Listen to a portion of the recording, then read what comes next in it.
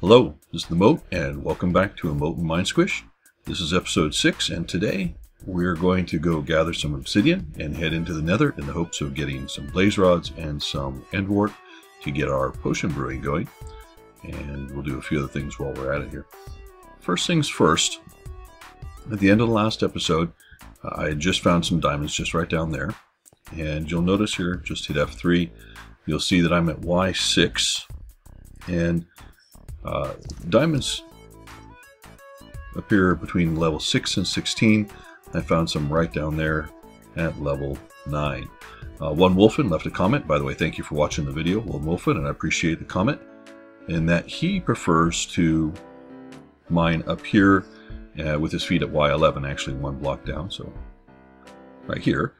And then when he mines there, lava appears at his feet rather than showing up at head level.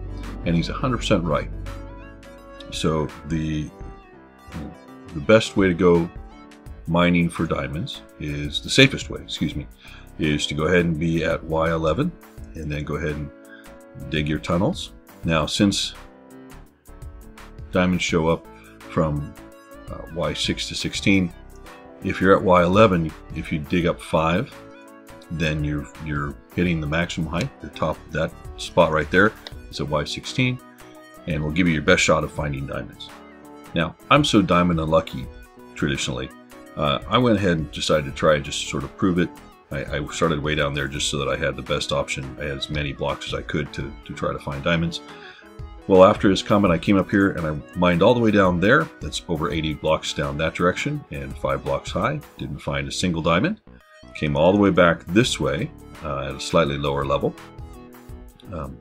Again, another 80 blocks. Not a single diamond, and I was going to call it a night. And then I decided I'd try one more time. So there's another tunnel. And here, most of this tunnel, let's just see here, is at Y11 down to Y10.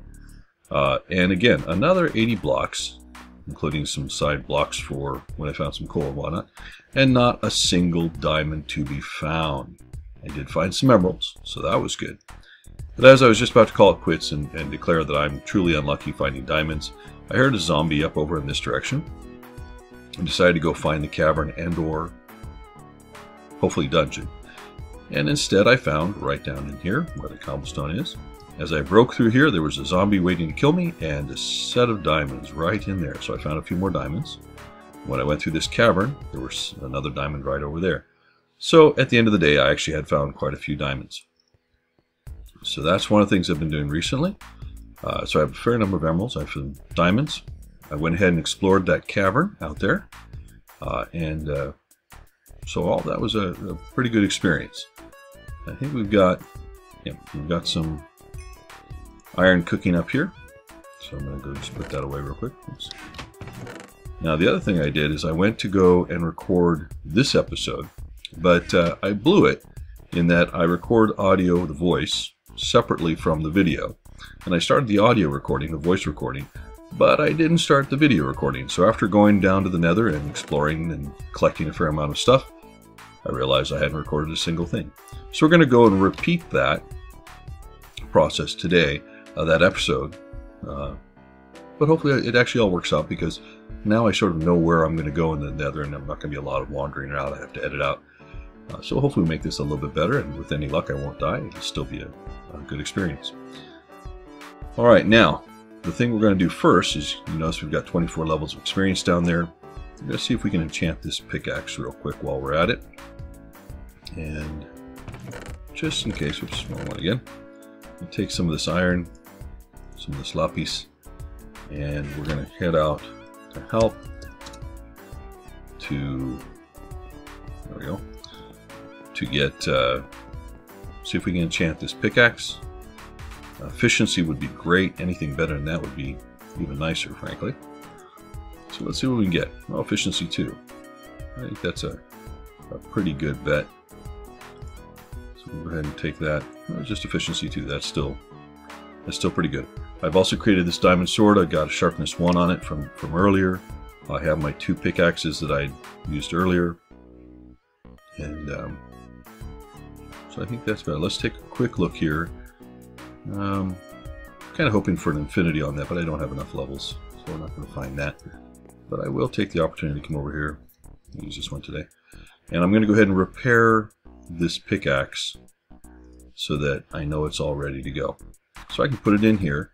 You notice I named this guy Picker Jr., so I'm going to actually rename this one. I can do that by just changing the name here. It's going to cost me, we'll call it Picker Senior. Cost me 4 points just to do that. I'm going to go ahead and repair it for a cost of 6. Now we're all set and ready to go. Excellent. Still have 9 levels. So just, do we want to enchant anything else is the question. See if we can get anything on this. I don't think we'll do that right now. What else do we have around here? That's about it. Well, let's just see if we can get anything interesting on our iron sword. We'll be using the diamond mostly, but that's right. Now, Bane of Arthropods. For the nether, that's not going to be a big help. So I think we'll hold on to that, and maybe we'll do that on the next one. We'll just keep our levels right now. So I think that's those pieces. We're going to head back to... Oops, not help, but we'll head back home. There we go. And let's see.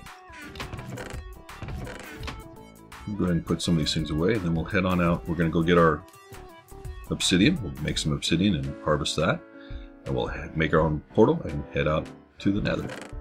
We're going to need a bucket of water to create the obsidian. We'll get rid of these so that I don't, if I lose them down there, out there in the nether, it won't be such an issue. I'm starting to try to get a little organized and put tools in one place and whatnot. Oh, there is one other thing I want to show you before we head out. What else do I need here? I'm trying to think if there's anything else I have. Plenty of food. I think we're pretty set. Probably have too many pickaxes, quite honestly. So let's go ahead and leave one of these guys here. We've got. We'll probably end up leaving the diamond one here. Let's see what happens. I think we've got a fair collection of everything else. The other thing I wanted to show you, let me go back up to home, is that we've got a neighbor.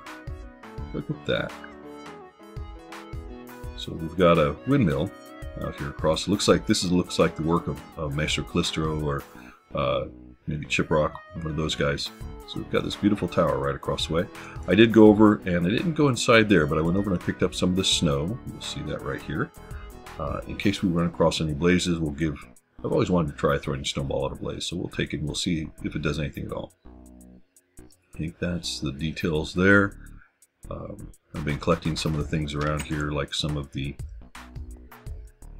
sugarcane and whatnot for paper, but nothing too interesting. So mostly I've been doing some mining, that's the major thing, and then I went out into the nether to gather a few things, and we'll go back out there now. So first, let's head down here again, and let's go make our obsidian. We'll go up this way. Got to put some stairs there. So this is that cavern where the zombie was, and I found the diamonds over there. And there's a pool of lava down there. So that's one place. But I found a better one over here. Look at that. Alright, to make obsidian, all you need to do is to have flowing water flow over standing lava. So if I just do... If I put it out in there, it's not going to work quite the way I want to. So I'm going to pour it right here. Let it go as far as it wants to. Pick it back up. And because I have a bad tendency to walk off the edge of this, I'm going to go ahead and fill this section. And I hear both a skeleton and an enderman. So I'm going to do a little bit more here.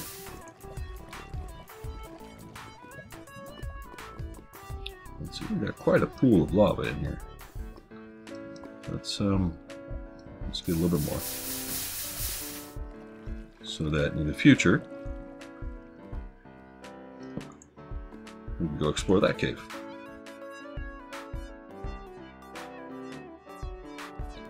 Alright, and we're back. I apologize, just had to take care of some server business. I have the honor and privilege to be a staff member, and we needed to take care of that. an issue that was had come up with one of the players.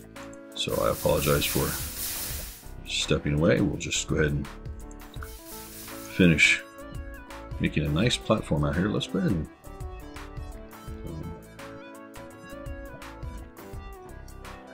oh hey, I am not having any problem finding emeralds, that's for certain.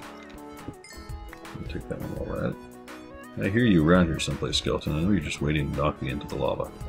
So we're going to go ahead back over, since we've got tons of lava around here, and this is Exploration World will go away at some point here. Let's go ahead and just just make a whole nice big platform of obsidian. Alright. Now, and in fact, oh, just can't resist.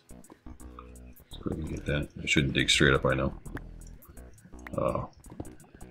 Just so, even gold there, look at that. That'll be a nice place to come back into. Now the other thing, it would be nice to go and block that up, but we're just going to make it so I don't fall in there. Because I do have a tendency to jump into lava for some strange reason. I remember early on, one of my first, I didn't bring any more than that? Huh. One of my first trips down here, one of the first trips down to digging in lava and whatnot, digging around lava, I had just found some diamonds. I had a great collection of stuff, and thought, well, I'll just grab one more thing. And of course, it was right near some lava. Along came a skeleton, and next thing I knew, I was swimming in lava and lost all my stuff. I had forgotten. I was new enough that I did not think about using the /home command to get back home before I died, so I lost all my stuff. We're going to have some good mining when we come back down here at some point. But we're here right now for obsidian. Now this is how I do it. I picked this up, to be honest with you, I can't remember exactly who I heard it from, but somebody told me about this way of doing it, and it's worked real well for me. So I'll show you how I do it. We need 10 blocks. Clear this out a little bit. And the way this starts is that, just make sure we've got some nice light for the video here. Oh, what the heck. Is you just pick a block, and we're going to lose this first block. That's okay. We'll go ahead and get the first block out. Make sure you're not standing on it, obviously. Let's see, I lost that. There's more lava down below. I'm going to put the water in. I notice I put it against the side of the existing obsidian. You don't want to aim down into the lava. You will, on occasion, lose the bucket of water while you're at it. You have to get another. So now what I can do is I can take out right next to the water any of the 4 blocks directly next to it. This one, that one, this one right here. And the water will come over, turn the lava underneath it into obsidian, and it'll actually save the obsidian that we have. So we can go ahead and keep doing this. And once you come out that direction, you can actually take out any of the side blocks as well. As long as the water flow will spread that way, so like now I can take out this one without a problem, the water will flow that way, you're all set. What you don't want to do is, let's see, so we're down here. If I take out this block, the water can't get there, obviously, so it's going to just drop and I'll lose it. So you don't want to do that, and you certainly don't want to dig directly below you. But if I take this block out first, then the water can flow over there, and it'll actually take both of them out for me. So, all right, let's go ahead and I'm going to go ahead and get the rest of this. We need 10 blocks, and then we'll go ahead and build our nether portal and head down into the nether. So I'll fast forward through the rest of this here in just a minute.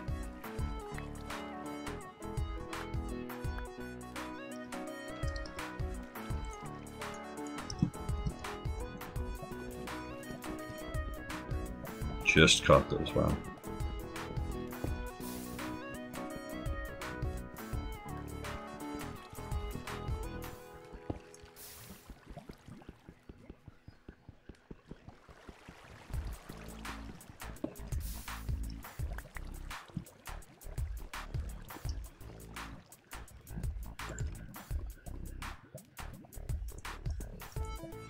Alright, so we're all set. We've got our 10 pieces of obsidian.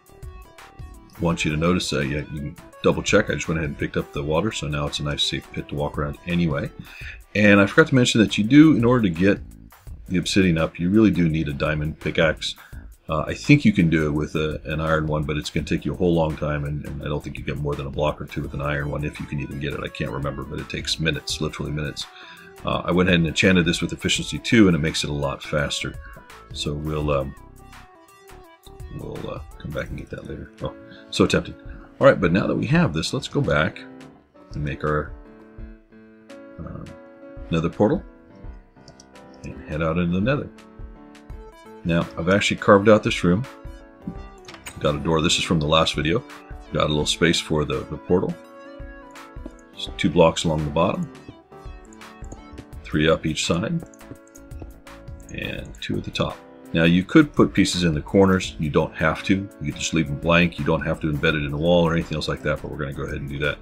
It's just sort of quick and easy. I'm going to go ahead and start this thing up.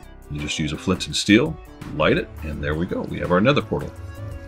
Now, I'm going to head back. I'm going to drop off a few things that I don't want to take into the nether with me in case I drop them. Don't want to lose them.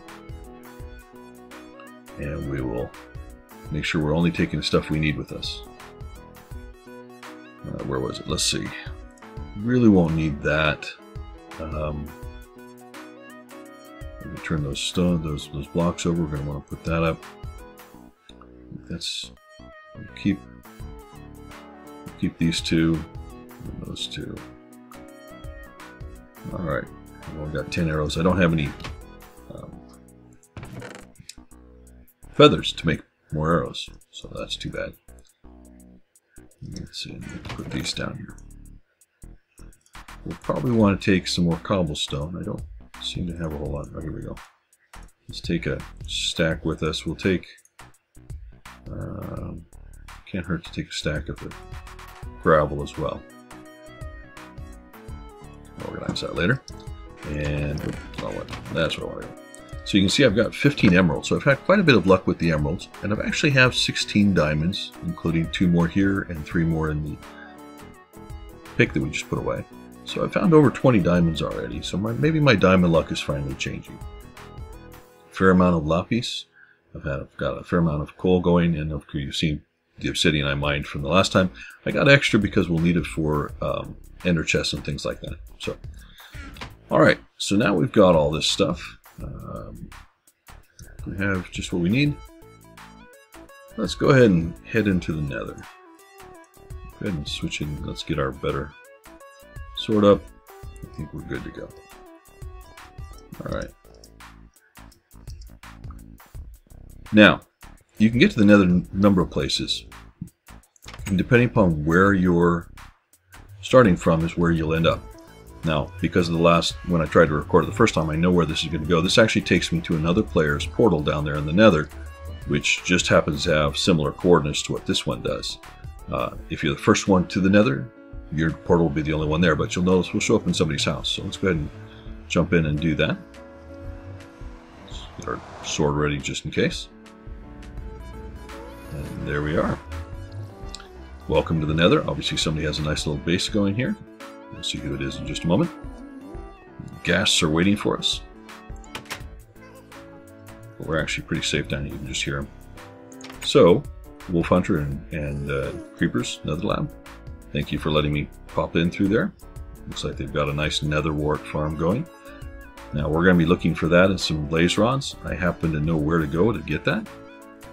So we're going to head out that direction. A reminder, when you find nether wart, you need to replant it where it is in the Nether Fortress. Oh! I thought I couldn't. I thought you were... Go ahead. Try. Alright. So I'm going to go head out to that direction and we'll make it safe. I'm trying to decide whether I want to try to fight that ghast. He's out over the lava, I think, so I don't think I want to take him on. We'll just head out over here, because this is the direction I want to go, is out that way. So let's just do that. I harvested some of these mushrooms last time, so we can get some mushroom stew. We've got some of that back to the house. So I'm not going to pick them up this time. We're going to make this kind of a quick path. Obviously glowstone down here, tons of lava. You can get quartz right over there. All of this, the netherrack you can burn to turn into the netherrack bricks, which is a nice building block. But we're going to head up this direction. Just go ahead and make sure I'm ready for everything out here. Now, I carved this path out last time and sort of protected it. Make sure there's no gas out here. And of course, if you've not been to the Nether before, you want to be careful of the zombie pigmen. You don't want to go startle them. And certainly never want to hit them. They're perfectly safe unless you hit them. If you hit them, then everyone in a certain range will come and get you. Now, let's see if there's any gas waiting for us up here. Not right now. So we can go up and get some of that glowstone if we want. I've got some already, so I'm not going to go mine that. My goal here is this Nether Fortress. So we're going to head up in there looking for blazes and nether wart, excuse me. Now again, I came up here before, so I know where I'm going. But when I first came up here, I couldn't figure out quite what to do, so I just carved a path trying to get into the fortress. And here we are. Now, hope you're having fun up there, buddy. Alright, good thing I didn't hit him, though. Alright.